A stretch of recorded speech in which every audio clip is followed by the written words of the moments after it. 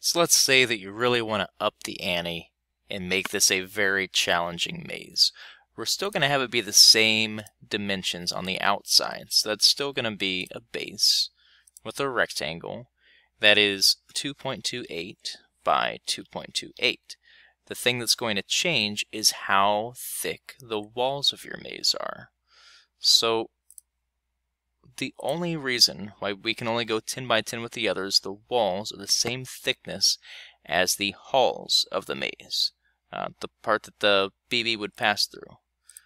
If we instead grab this dot and do a rectangular pattern where the geometry, the direction is going to go up that way, over, and we have to switch it to go the other direction, this way, we can space these out to be 0.095, which is half of the wall thickness, or half of the hall thickness, here and here, and make these both 24. 24 up, 24 over. And actually, let's make that 25. I think that looks a little nicer. So 25 by 25. Now, we can actually design this all out. We still have to start the same way. So we still have to do a 2-point rectangle here on the inside. That's going to be from here to here. All right. This part will not change. Your lid will have the exact same instructions for the lid. The only thing that's going to change is the inside part here. Make sure that wherever your marble will be, that you have 4 squares clearance for wherever you want the marble to pass.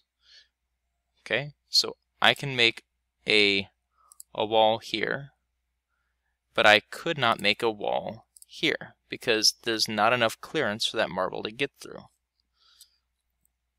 I would instead have to go and make one down just a little bit. Now this would be a good clearance, and I can make the rest of the walls for my maze. So if you want it to be more challenging, this opens up a lot more options for you because the wall thickness is half as thick, which means now you have that many more channels that your marble could go through.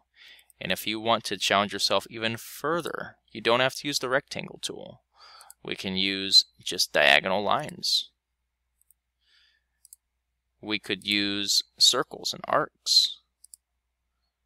There's lots of fun tricks that we could do. We can make tunnels for this to pass through.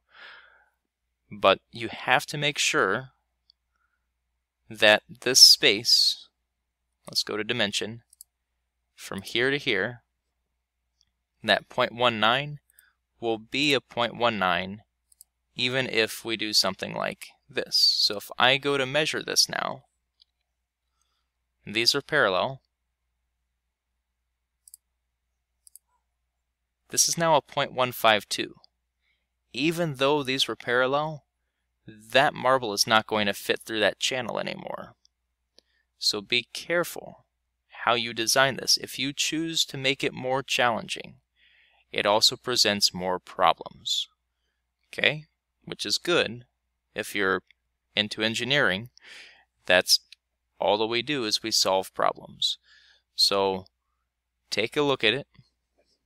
Review your halls, the space between your walls, and make sure that it will work before we try to 3D print this. Okay? Good luck.